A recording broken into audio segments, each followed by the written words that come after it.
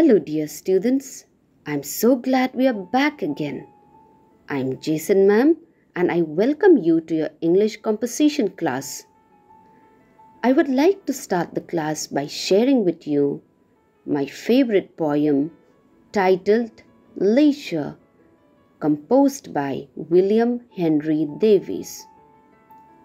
What is this life if, full of care, we have no time to stand and stare? No time to stand beneath the boughs and stare as long as sheep or cows.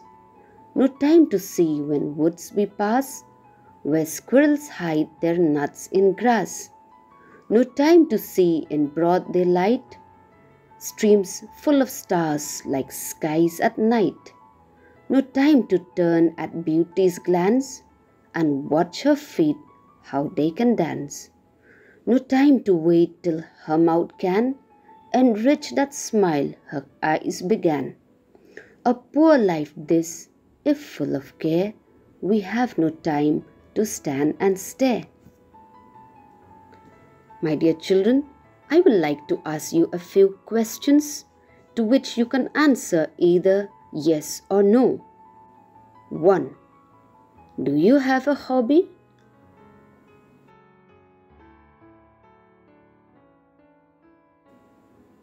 2.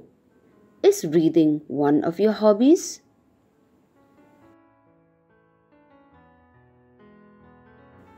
3. What kind of books do you read?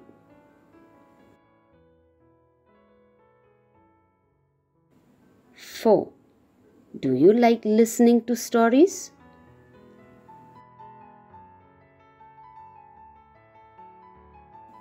5. Do you have a favorite poem?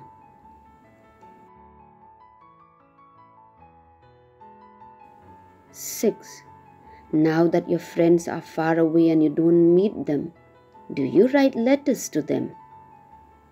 7.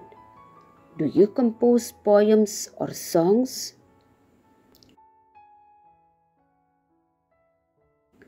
8. Have you ever written a story? I believe that most of the answers to those questions are a yes. In school, we study English language on the two branches, English grammar and English composition.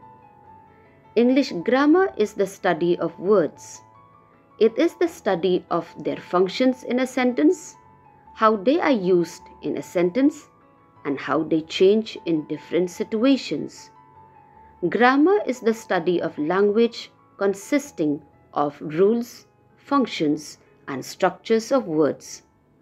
On the other hand, composition comes from the Latin word componere, meaning put together. In the study of English language, composition is the creative written work, usually in the forms of paragraphs, essays, poems, letters, stories, reports, etc. So the rules, functions, and structures of words you learn in English grammar is applied in composition when you implement your writing skill. So these two branches work side by side in helping you learn the English language. So here is the introduction to English composition. I hope you enjoyed this class today. Bye bye and take care.